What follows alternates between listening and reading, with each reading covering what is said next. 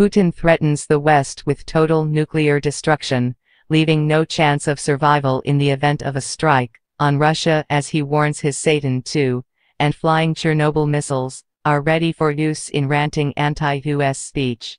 Putin said that no one in the world in their right mind would use nuclear weapons against Russia.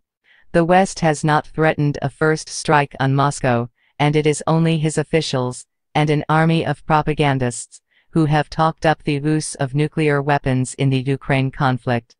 Putin asked the West to understand that threats against Russia are absolutely unacceptable for any potential aggressor. He claimed Russia had practically finished work on the modern strategic weapons that I have been talking about, and I announced a few years ago. He also repeated that Moscow may withdraw from the nuclear test ban treaty. This could see Putin unilaterally testing major weapons, likely in the Arctic, as demanded by many of his supporters. Recent reports suggested that the West suspected a new test in the Arctic on Burevestnik, a powerful missile that can fly for weeks at a time, powered by its own onboard nuclear reactor. In recent days and weeks, Western spy planes have made regular flights towards Novaya Zemlya in the Arctic, amid suspicions of a test. Putin boasted 2 days ahead of his 71st birthday the last successful test of the Burevestnik, a global range cruise missile with a nuclear installation, a nuclear propulsion system, has been carried out. He also claimed, "We have actually finished work on Sarmat, Satan II, on the Super Heavy missile. This unstoppable 15,880 miles per hour Armageddon intercontinental missile system is the size of a 14-story tower block. We just need to finish some of the procedures in a purely administrative and bureaucratic way, and move on to mass production and putting them on combat duty," Putin said. "And we will do this in the near future." That this directly contradicted the words of his space agency chief, who said on September 1 that a 208-ton Satan II has been put on combat duty. There is only evidence of one successful test of this weapon. More than a dozen tests are normally needed before deployment, and Western sources have suggested that the 13 known tests of Burevestnik, dubbed Flying Chernobyl, have all failed. A 2019 test led to the deaths of 7 people who attempted to salvage the crashed top-secret missile. Putin dubbed them national heroes, without explaining details of their deaths. The Burevestnik is viewed by the Russian dictator as a game-changing doomsday weapon with an unlimited range. It is seen by the Kremlin as a low-flying stealth cruise missile incapable of interception by existing Western air defenses, and delivering nuclear warheads anywhere around the globe. Putin has called it a radically new type of weaponry with unlimited range and unlimited ability to maneuver. The Russian president went public with the weapon in 2018, one of 5 game-changing missile systems he claimed were superior to Western models. He argued today that Moscow's mission is to create a new world, blaming Western hegemony for starting the war in Ukraine, in a ranting anti-US speech. "We did not start the so-called war in Ukraine. On the contrary, we are trying to finish it," Putin said during the Valday political forum in the Black Sea resort of Sochi. "We are tasked, essentially, with building a new world," he added.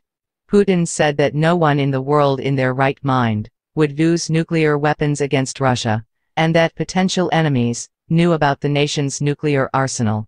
In response to a question, the Russian president said he was not ready to declare whether or not Russia needed to resume nuclear weapons testing, adding that theoretically we could revoke ratification of the International Nuclear Test Ban Treaty.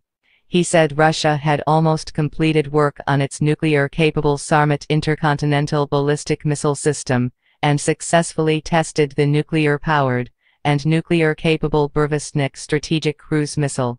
Russia has not conducted a test involving a nuclear explosion since 1990, the year before the collapse of the Soviet Union, but Putin declined to rule out the possibility it could resume such testing. He argued that the leaders of the West had lost a sense of reality because of what he cast as Washington's colonial thinking.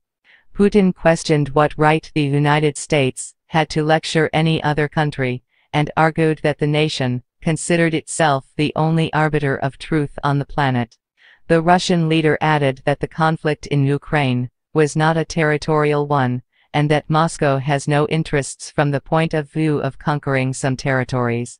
He claimed that Ukraine has lost more than 90,000 troops since the start of its counteroffensive in early June, and also said that Kiev has lost 557 tanks and around 1,900 armored vehicles.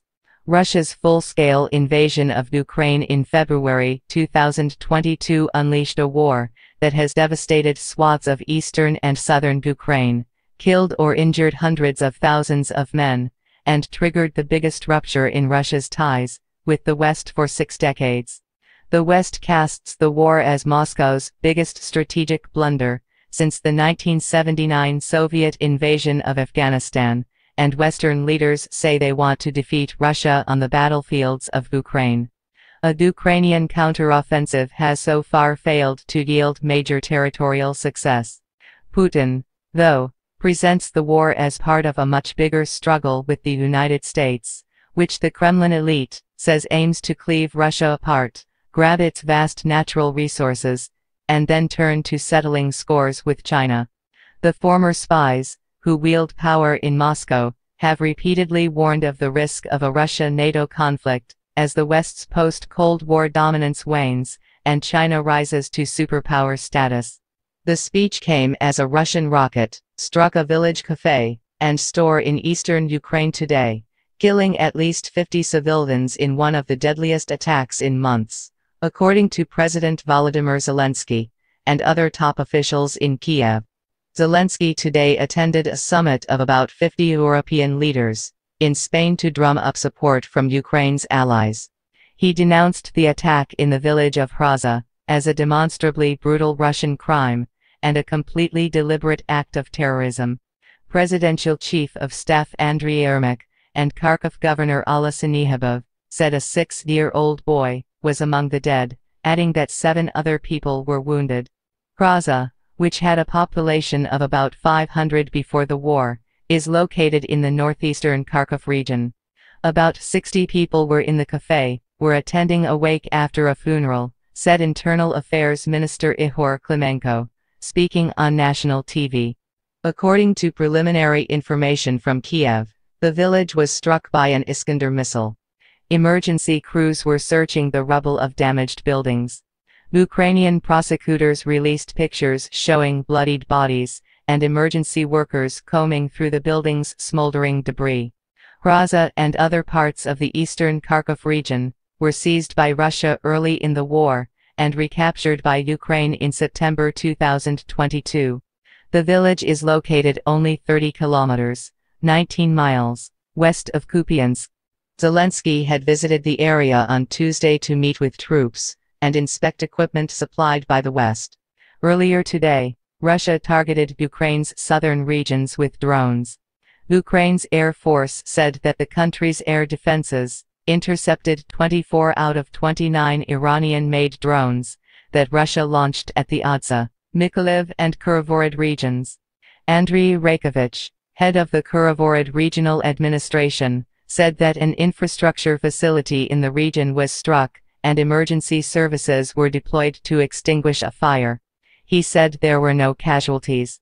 In other Russian attacks on Ukraine in the past day, 2 civilians were killed in shelling of the southern city of Kherson, and another one died after a Russian strike on the city of Krasnohorovka in the eastern Donetsk region.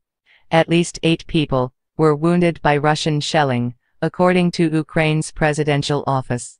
A Russian strike on a hospital in the city of Borislav, in the Kherson region ravaged the building and wounded 2 medical workers, according to the regional administration chief, Alexander Prokhodin.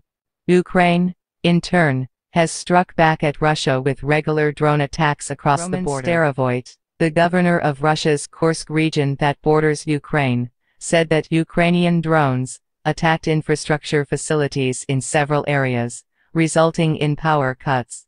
Starovoyt also said that Ukrainian forces fired artillery at the border town of Rilsk, wounding a local resident, and damaging several houses.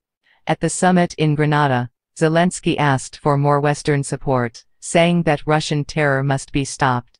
Russia needs this, and similar terrorist attacks for only one thing: to make its genocidal aggression the new norm for the whole world, he said in a statement, posted on his Telegram channel. Now we are talking with European leaders, in particular, about strengthening our air defense, strengthening our soldiers, giving our country protection from terror. And we will respond to the terrorists. The key for us, especially before winter, is to strengthen air defense, and there is already a basis for new agreements with partners, he told the group, which was formed in the wake of the invasion in February last year. Zelensky noted that the summit will also focus on joint work for global food security and protection of freedom of navigation in the Black Sea, where the Russian military has targeted Ukrainian ports after Moscow's withdrawal from a UN-sponsored grain deal designed to ensure safe grain exports from the invaded country's ports. He insisted that Putin's attempts to divide the West would not cease. Zelensky also emphasized the need to preserve the European unity in the face of Russian disinformation, and to remain strong amid what he described as a political storm in the United States. Russia will attack by information, disinformation, by fakes, etc., he said. Support from Europe has become all the more important after the U.S. Congress hastily sent President Joe Biden legislation over the weekend that kept the federal government funded, but left off billions in funding for Ukraine's war effort that the White House had vigorously backed. Asked if he was worried that support for Ukraine could falter in the U.S. Congress, the Ukrainian president stressed that his visit to Washington last month made him confident of strong backing by both the Biden administration and Congress.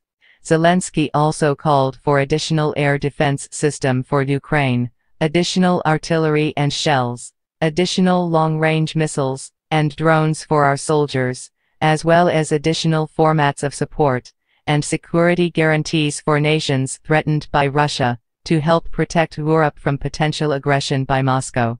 Rishi Sunak met with Zelensky at the summit in Grenada. The Prime Minister yesterday urged Western allies to continue arming Ukraine to repel Russia's invasion, at a time when military aid from some countries appears to be in doubt.